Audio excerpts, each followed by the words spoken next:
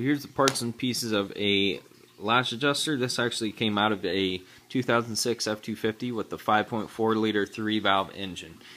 So these components you'll find in most lash adjusters.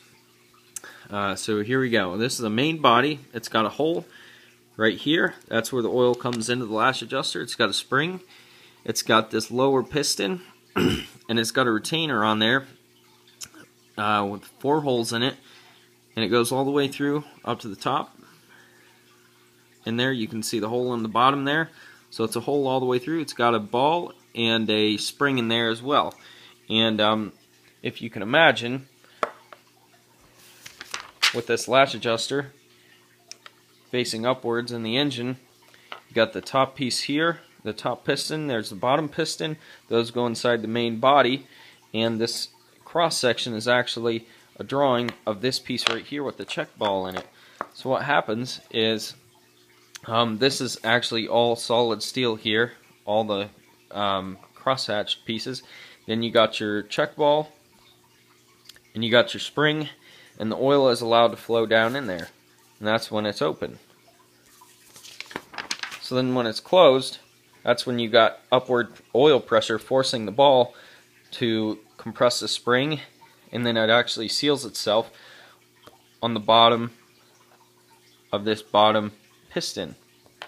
And that's what causes your pressure, and it doesn't allow oil to flow up through there. So then you've also got holes in this top piston here. You got this hole here which goes downward, as you can see right here. If you look into here, you can see the hole there, and then it's got another hole right above that hole. So that's the lower hole. The upper hole is right there. That goes, or that connects, the upper hole connects with this top hole. And then to encase everything, you got that little retainer. So from the factory, they're going to go ahead and drop the spring in there. And in this orientation, this retainer going downwards, like that, that goes in there. And then you got the top piston, and that goes all the way in there, like that. It's going to sit with the retainer, and they go ahead and put the retainer on there and crimp it on there at the factory.